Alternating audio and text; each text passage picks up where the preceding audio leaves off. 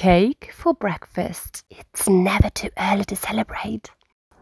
Today is my birthday. It's finally here. I wish it would come more than one day a year.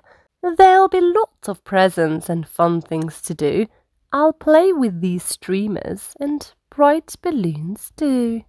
We're having a party with all of my friends, and I love to open the cards people send. But my favourite bit that I can't wait to see is my birthday cake that Mom's made just for me. I jump out of bed, but there's no one awake, so I tiptoe downstairs to peek at my cake. It's covered in sprinkles with candles on top. Now I'm so excited. I think I might pop.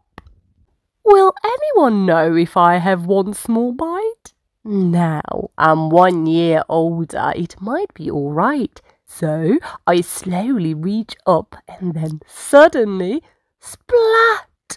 I've ruined my wonderful cake just like that. Oh no, I say softly. What shall I do now? I need to replace it, but I don't know how. I look in the cupboards and rummage around, then start mixing up all the things that I've found. I splash in some milk, then I glug in some more. Crack go the eggs, but they fall on the floor. Yummy!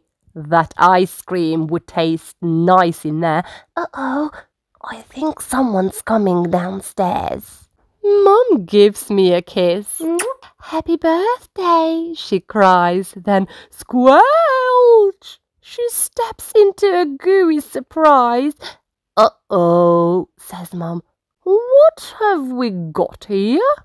It looks like I'm making you 2 cakes this year. I start to feel bad, and my cheeks turn bright red. Then Mum puts a party hat onto my head. We'll bake it together, she says with a smile, but no eating cake for breakfast for a while. Crack, pour, whisk, glug, mix. Can I lick the spoon? And then quick in the oven, the party starts soon. My friends oh and ah at my new birthday cake, but they don't know how much fun it was to make.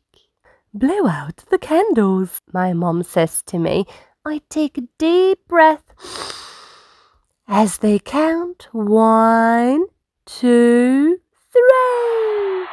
Everyone sings happy birthday together. This has been my very best birthday ever. I hope you enjoyed this book, and if it's your birthday today, happy birthday to you. Be good for Mommy and Daddy. Subscribe and like Storytime.